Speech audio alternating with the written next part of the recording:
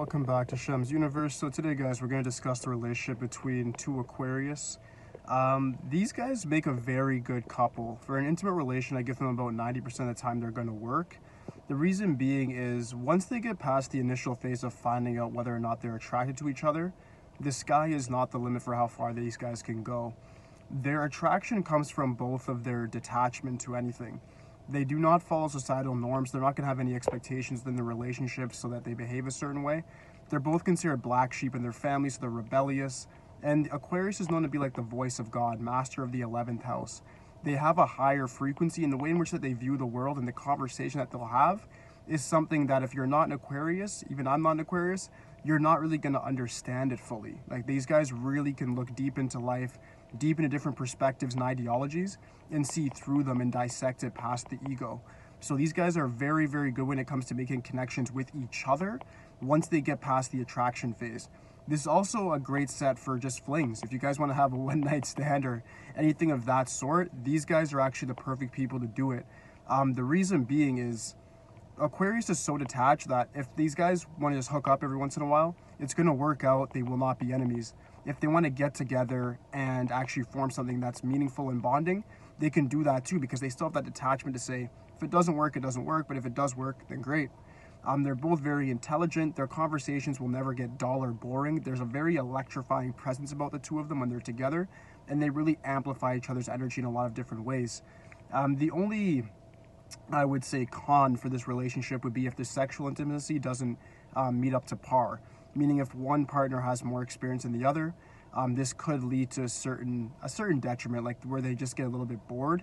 And when Aquarius gets bored or doesn't find something really exhilarating about their partner, they do tend to cheat. Like, they're not the most loyal sign out there when it comes to being consistent and being in a stable, grounded relationship. They don't really believe in being stable. Their inner energy is chaos, and they really thrive on chaos. And they're a lot of geniuses, they always show them with like a messy room and all that stuff. That's the ideology. That's the whole epitome of Aquarius. These guys like to have like a mess to clean up. They like to live in chaos and then provide order into that set environment. So in a relationship, if they don't like what they have, they'll make chaos. They'll argue. They'll be very cynical, very critical towards their partner, and then they can even like do infidelity. Either gender can do this. They usually communicate quite bluntly, so you'll probably know if they're going to cheat anyways. They don't really care if they get found out, if they get caught. So these guys, like I said, their trust is A1. That's the only real con, and that's something that can definitely be worked through. And if there is an initial attraction, my bet would be on that they've already had sex, figured out if things are going to work in that area or not. And if it does work, then you guys are going to make for a very, very good couple.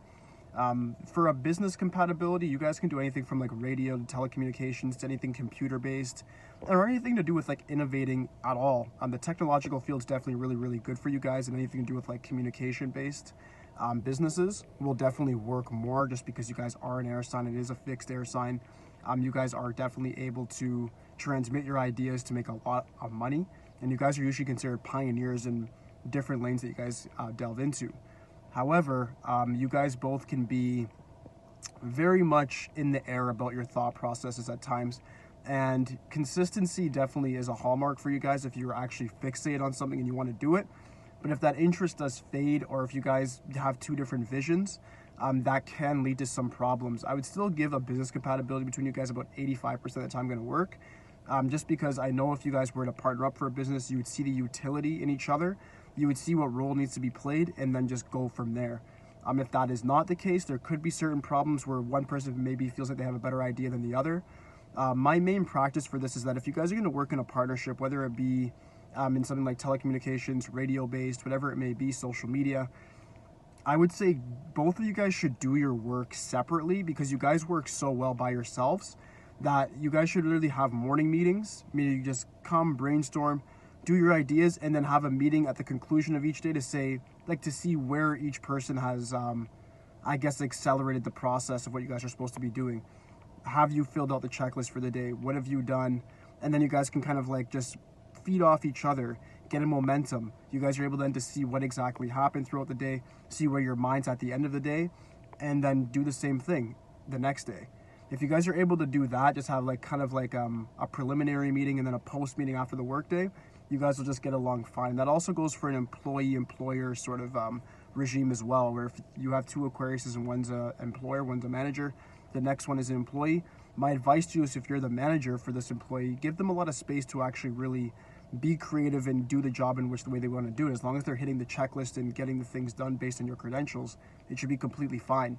And as the employee, make sure that you are still understanding that your boss is going to have certain measures. They're going to have certain things that you're going to have to check off, and you have to follow those processes. If you want to add your own spin on into it and maybe do it even better, then do that. But make sure that the foundational checklist is checked off before you start doing your own thing and putting your own curve on it. Last but not least, there's the friendship base for these guys. Friendship works quite well as well. 90% of the time it's going to work.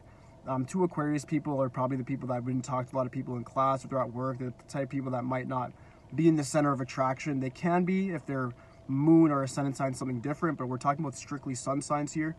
They're the type of people that wouldn't really be around the crowd that much. They want to just have their own time, be the loner types, thinking, innovating, just doing things more so on their own. So if you get these two as friends that come together, they're more than likely either start a business together, or they'll be the people that will actually assist each other on finding their purpose. They're very much able to come together and have very great conversations. Like I said, it's the same with an intimate relation. Their friendship will be even better because there's more detachment, there's less expectations, and then the sky is the limit for where their friendship could go. This is definitely something I see